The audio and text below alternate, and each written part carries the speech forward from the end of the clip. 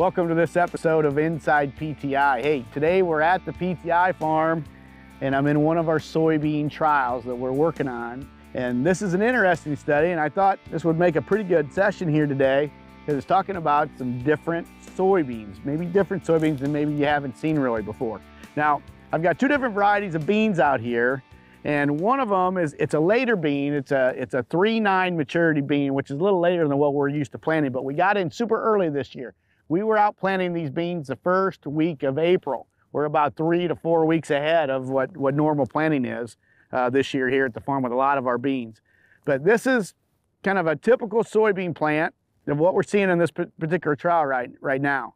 Now, when you look at growth staging these beans, we typically do it by trifoliate.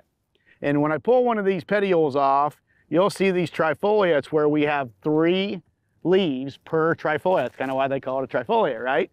But the interesting thing with beans is we're trying to figure out, can we kind of change the architecture with these beans by adjusting seeding rate? In other words, how thick do we plant them? And so if we drop seeding rates down, can we get the general architecture of this bean plant to change?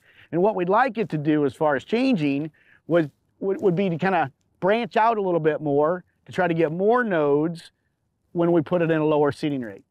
Now, the thing is, we're still stuck with the same amount of leaves though, per petiole, per node. We're still stuck with these 3 leaves. This is called a multifoliate soybean.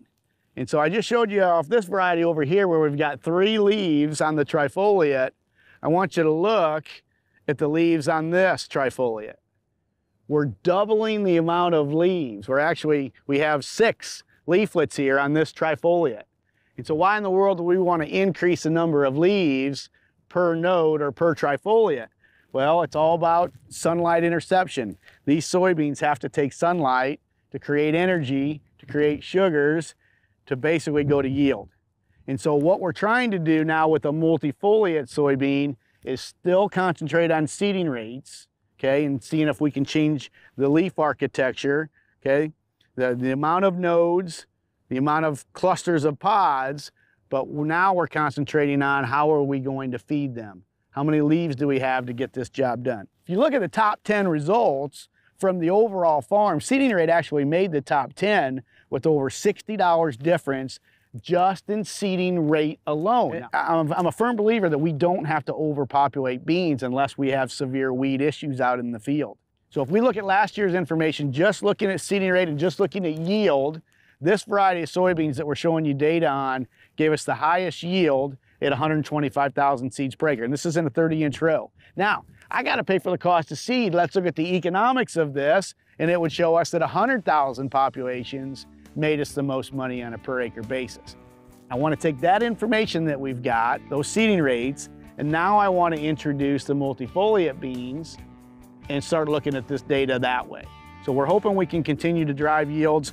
You know, we're building a bigger plant. We've got more leaves, more canopy, maybe a quicker canopy in the growing season. Keep these weeds out, but get all kinds of sunlight interception and help drive soybean yield. So I'm gonna kind of leave it in limbo a little bit for this Inside PTI session. I'm not gonna give all the information away of what kind of bean this is. I want you to come to the farm this summer.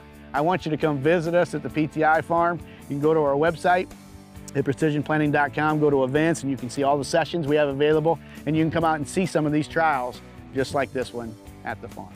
Well, that's all the time we have for today. If you have any questions about anything we've talked about, feel free to contact your Precision Planting Premier dealer or send us an email at InsidePTI@precisionplanting.com. And remember, we'll see you this summer at our PTI field days throughout July, August, and September. Thanks for watching.